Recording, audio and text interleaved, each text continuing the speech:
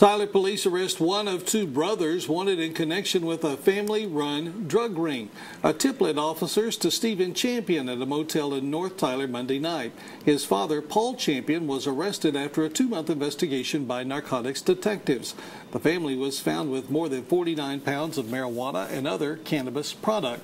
Several weapons and lots of cash were also seized. Police are still looking for a third suspect, Christopher Champion.